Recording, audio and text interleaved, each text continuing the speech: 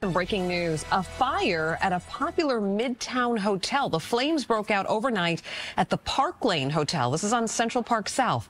Eyewitness News reporter Janice Yu just arrived at the scene there, and she is live with more. Janice, good morning.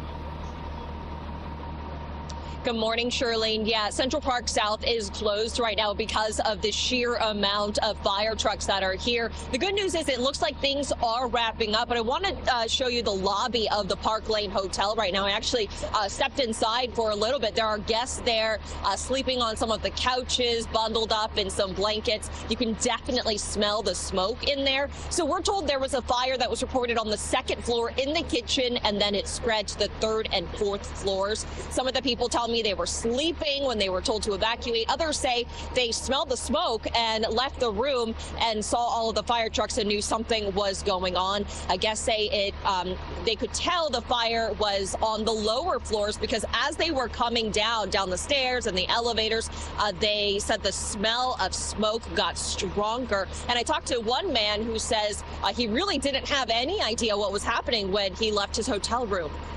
We just heard all the commotion outside, so we came down, and they were busy going up. You were just struggling to breathe coming down the steps, but the further down you came, the more thick, the denser the smoke was, and came out, everything's fine outside.